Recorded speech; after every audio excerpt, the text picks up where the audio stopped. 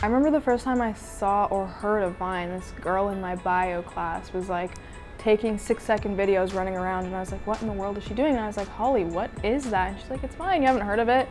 And I didn't think much of it, and then I went and downloaded it the next day, and for about a year I kind of just used it for fun and just to see what other people were posting, and then eventually I decided to post a 6-second snippet of me singing, and that kind of was the first step in me realizing, oh wait, maybe I can use this for something more than just when I'm bored.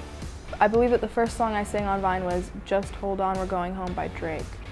And I remember I had like 30 followers that were all like my school friends, and then the next day I woke up and I had 1,000, and I was freaking out, like I was literally going insane.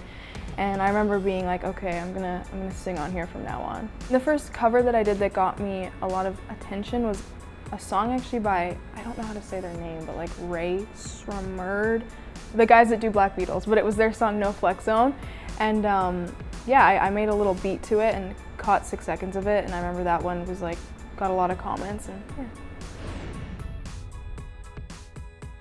So I think it was about 2 years ago, I was watching a TV show called Once Upon a Time, and that's where it all started. And the season that I was watching was all about Peter Pan.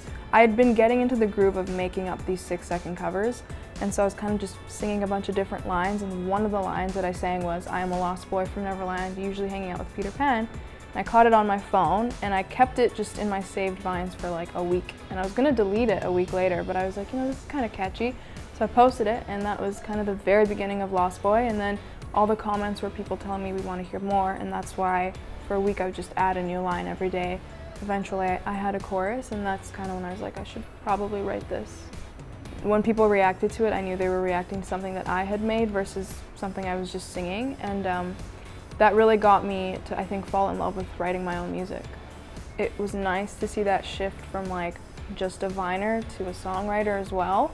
And it was really cool to see people finding meaning in my words. Like that was the biggest thing for me above anything, was anytime I would read a comment that was like, wow, I get this, or this song makes sense to me, like that was the most insane, incredible thing to me, and it still is.